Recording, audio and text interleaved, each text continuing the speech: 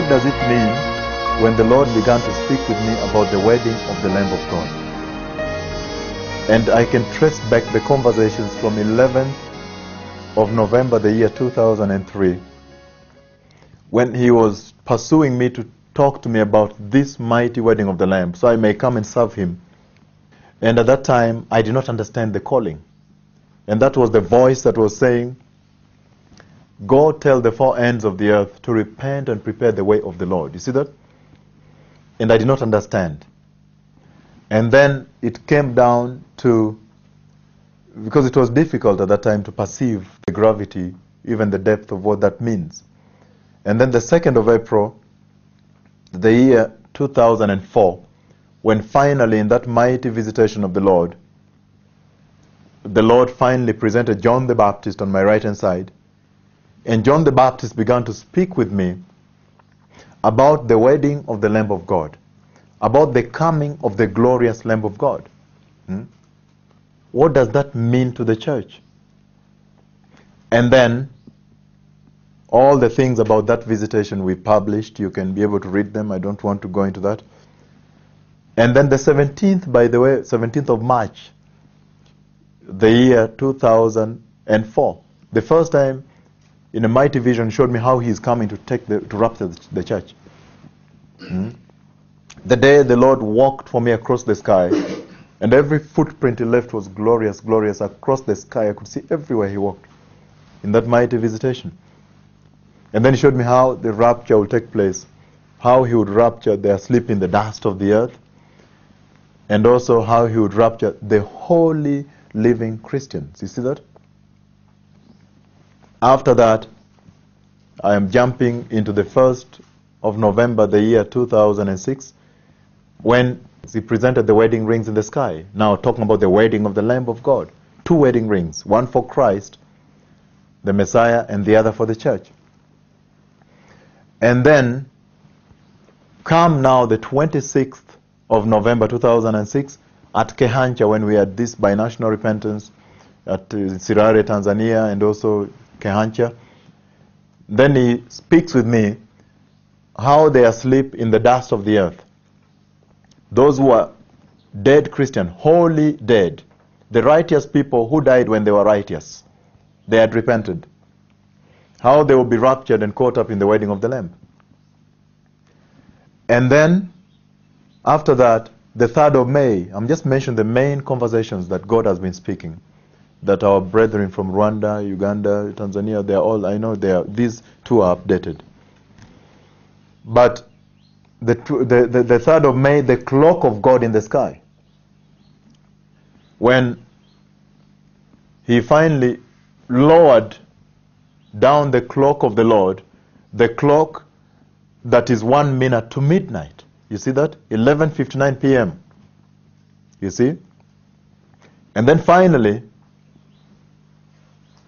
November 20th, the year 2007, when he showed me the house of the Lord, the dome, the golden dome in that vision, and then the scaffold metal and the roof of the church. But the dome was sitting on top of the church. And then the glory of the Lord came from heaven and settled on the dome, but did not enter the church. And then the voice of the Lord brought me very close, face to face with the door to the house of the Lord, which was closed. And the voice of the Lord said, "Let us enter into the house of the Lord." And the doors opened, the double-arched door opened. And when I entered there, I saw a lot of, almost multi-millions of chairs. I could not see where they ended. They were black. And then grass began to grow in the church. And the voice of the Lord said, "They used to worship here, but not anymore." After that, April 8th, when finally he interpreted that vision. But in between, March 26th, 2008, before April 8th, he now shows me the temple of the Lord in heaven, the temple of God Almighty in heaven. So, how does that relate to the door to rapture? Hallelujah. listen to me, precious people. When the Lord engaged the church in all these conversations, there is one very important thing that remained common, you can call it a common denominator in all these conversations. And that is, in every visitation, in every single vision, the Lord was speaking to me about these issues. It began by heaven opened. You see that?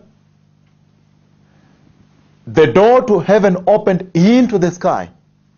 Before the rings were brought down into the sky, heaven opened. Before the cloak was lowered, heaven opened. Before the glory came and settled on the dome, heaven opened. Before the temple of God was unveiled, heaven opened. You see that? And so, the Lord has been using that to speak to the church. He has been telling the church, how come you can't see that I have opened the door? Hallelujah. I have opened the door. The door is open. And when the door is open, that means he's telling the church to get herself ready and enter. Hallelujah. You cannot wait. You will not be able to wait for the day of the rapture. Because on that day, he closes the door. You understand? The door will be closed. That is the most important thing you need to understand. If you are waiting for the rapture, you will miss the rapture. Don't wait for rapture. Make sure you get yourself ready and enter. Look at the 5 wise virgins.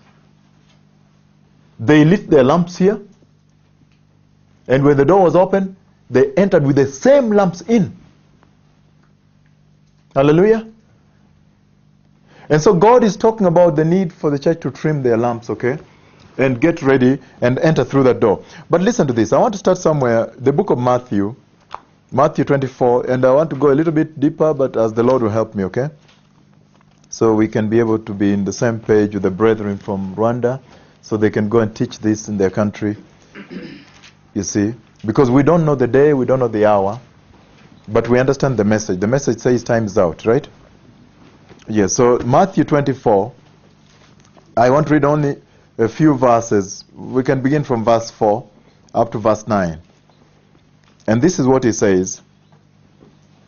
He says, watch out, Jesus answered, watch out that no one deceives you, for many will come in my name, claiming I am the Christ. You see that?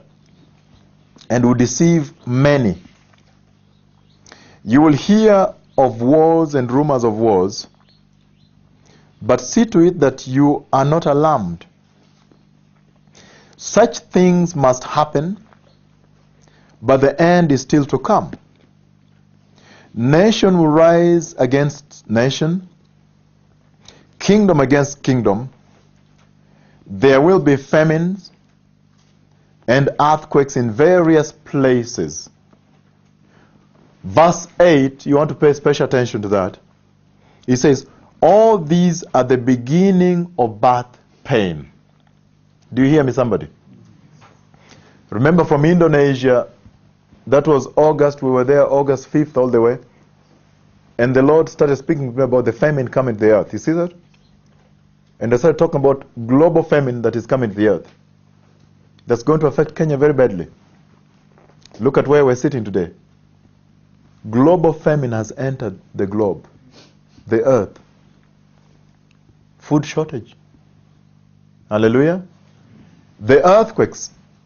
You remember recently, is it 2 weeks ago, whenever it was, a week, talking to the radio,